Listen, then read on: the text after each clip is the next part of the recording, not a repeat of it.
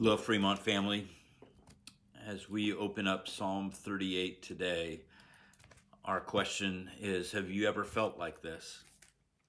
Have you ever been in one of those places where pain is a part of your life? Guilt feels like a burden that you cannot carry.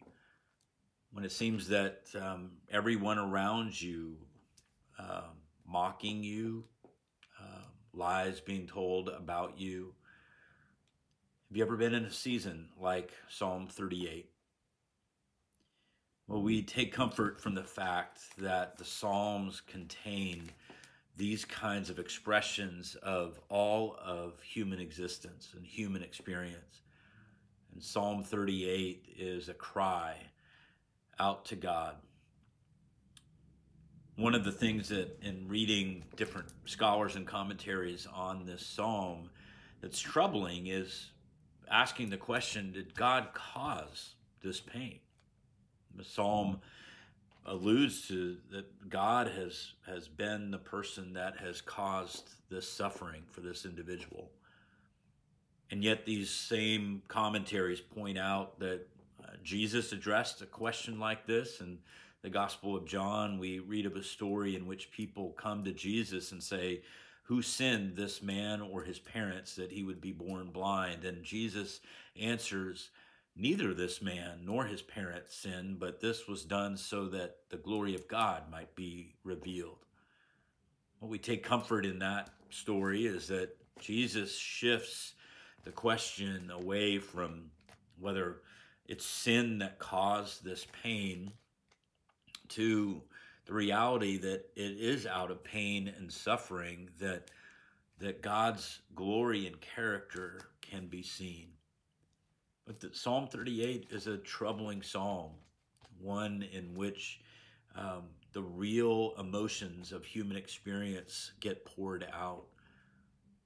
Have you ever been in a situation like this where you begin to wonder if what you are suffering is the result of something that you did some time ago and that God is now punishing you for it? Well, this psalm speaks to that.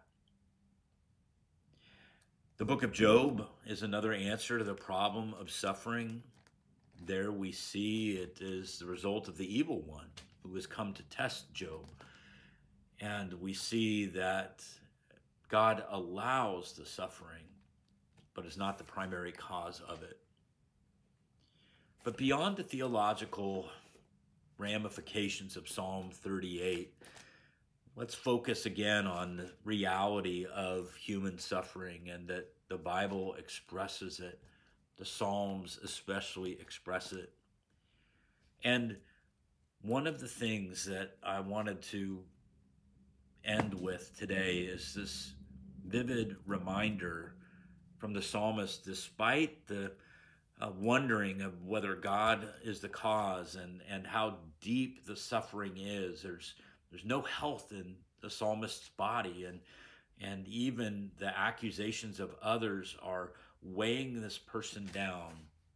The psalm ends with a cry for help. Lord, do not forsake me. Do not be far from me, my God. Come quickly to help me, my Lord and my Savior. The psalm ends with a declaration of faith and hope that the Lord will still save. And that language of being forsaken, we might remember that elsewhere the Lord says to his people, I will not leave you, I will not forsake you. And even when it feels like we've been forsaken, our God is sure and steadfast in his love for us. He will never leave us. He will never forsake us. He is our help. He is our Savior. Amen.